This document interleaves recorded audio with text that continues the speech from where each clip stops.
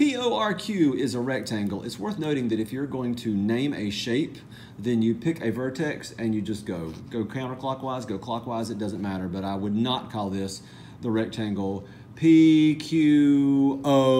Like, why are you zigzagging? Just pick one and go in a direction. Okay, PORQ is a rectangle. Based on that, you know lots of things that I will not label, but these two sides are congruent. These two sides are congruent. The diagonals are congruent. The diagonals bisect each other.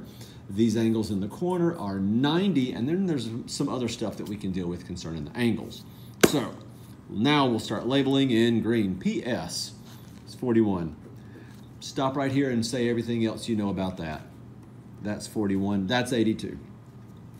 So if they're asking things like, hey, what's PR? 82. Just saying. Here's what I also know. This is neat.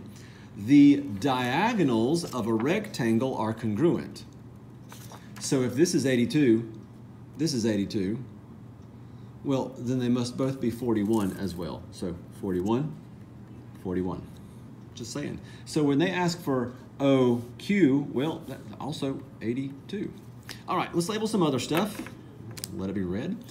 SQR,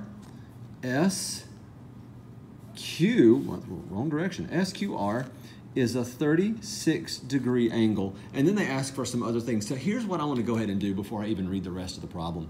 I want to go ahead and find out what the rest of this angle is. That's 90, which means that this 36-degree angle and this angle are complementary, which means they add up to be 90. So 90 minus 36 is going to give me the 54-degree angle here. I could do that in my head, just wanted to give you a visual for it.